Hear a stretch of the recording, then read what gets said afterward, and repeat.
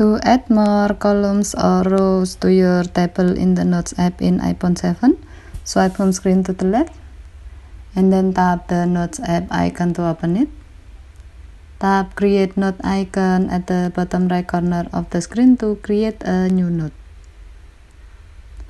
Tap the table icon to create a table in your note.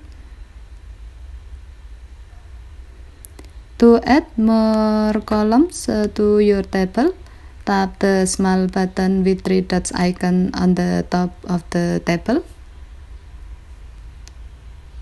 and then tap Add Column. Repeat this action to add more columns as needed. While to add more rows to your table, tap the small button with 3 dots icon on the left of the table, and then tap Add Row. Repeat this action to add more rows as needed. To save your note, tap Done button. Okay, thank you for watching. Have a nice day.